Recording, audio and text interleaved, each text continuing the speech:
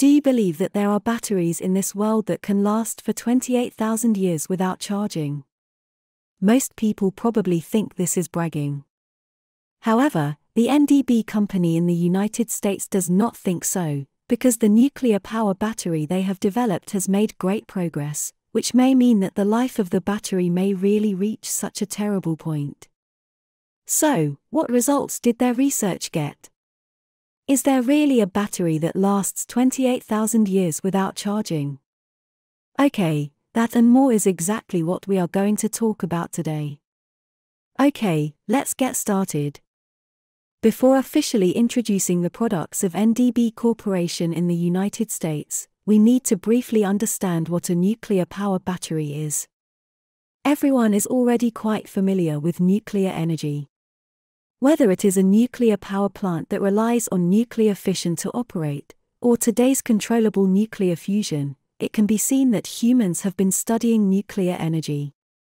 Nuclear power battery, also known as atomic energy battery, nuclear battery, or even isotope thermoelectric generator, was born in 1913 when the famous scientist Henry Moseley discovered related technologies. Decades after the invention of nuclear batteries, human beings ushered in the space exploration era, so the development of nuclear batteries has attracted more attention. Its ultra-long life is very suitable for installing on detectors to explore the universe. Of course, it is necessary to mention here that a nuclear battery is different from a nuclear reactor, because it does not use a chain reaction to generate energy, but uses the energy from the decay of radioactive isotopes and converts it into electricity. Nuclear batteries can generally be divided into two categories, namely thermal conversion nuclear batteries and non-thermal conversion nuclear batteries. The former mainly uses isotopes that can emit heat energy.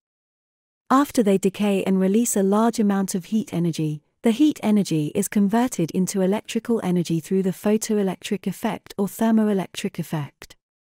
The latter uses the beta particles released after the decay of the isotope to generate electricity. In addition, because the isotopes of the two are different, the power generation methods are also different, so the efficiency of energy generation is also different. The energy efficiency of the non-thermal conversion type is around 6% to 8%, while that of the thermal conversion type is 0.1% to 5%.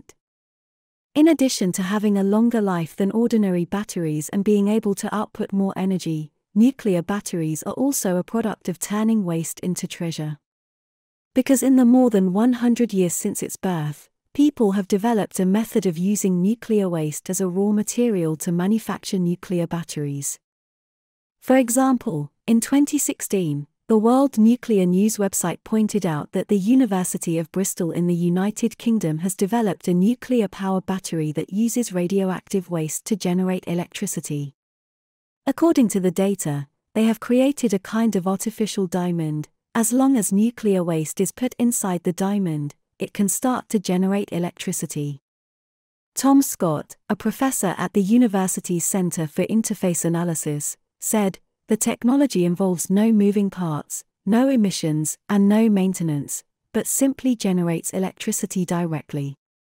By encapsulating radioactive material inside diamond, we turn the problem of long-term management of radioactive waste into a nuclear power battery and long-term clean energy supply." The nanodiamond battery developed by NDB Corporation of the United States is actually based on the related technical achievements of the University of Bristol, but they have also made some improvements. So, what results has NDB achieved? According to the data, the technology of using waste graphite blocks to extract diamonds previously developed by the University of Bristol has a very slow energy output and is suitable for low-power long-term use. NDB, on the other hand, increased the total energy output by adding multiple layers of diamond and nuclear waste, taking into account the current required for larger power devices.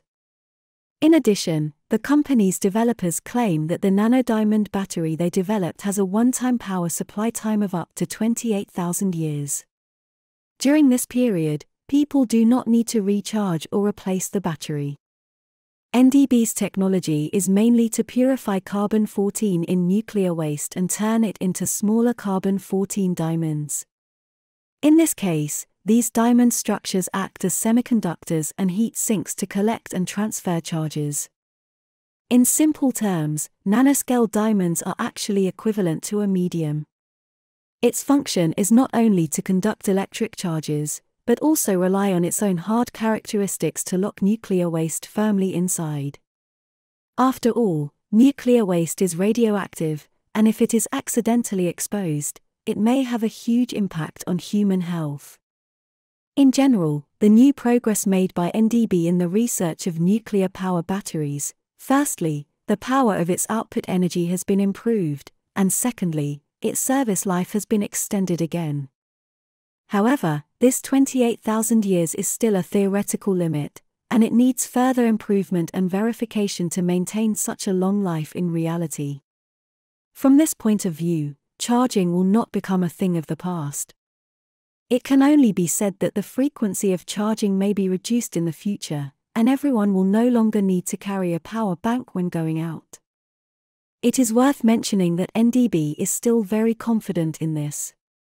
They believe that the development of a new nuclear power battery can not only be used in various electronic devices, but also provide assistance for space exploration. On its official website, there is a slogan: "The excitement of exploring the unknown drives the human desire to explore space." In addition, whether the new nuclear power battery can be used for tens of thousands of years is not important to humans.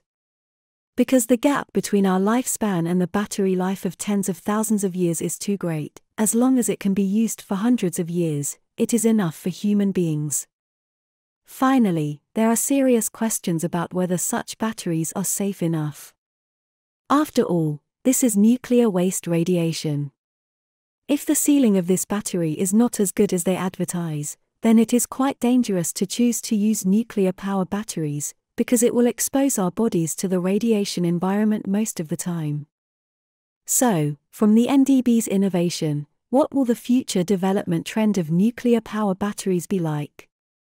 The first is to think about finding intermediate structures, or energy conversion materials.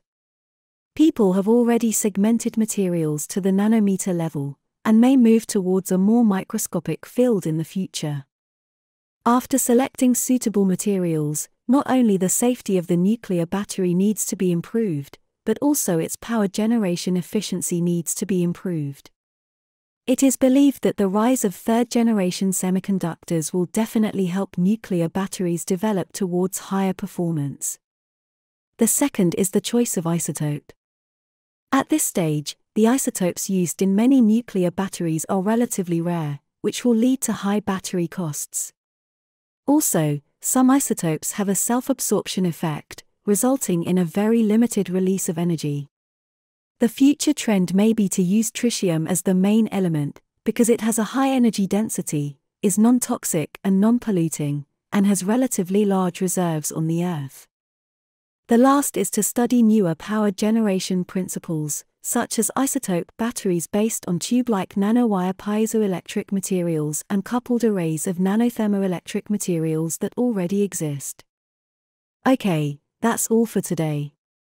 Please put your comments below, and share your insightful ideas with other people.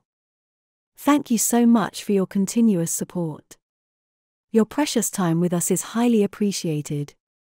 See you.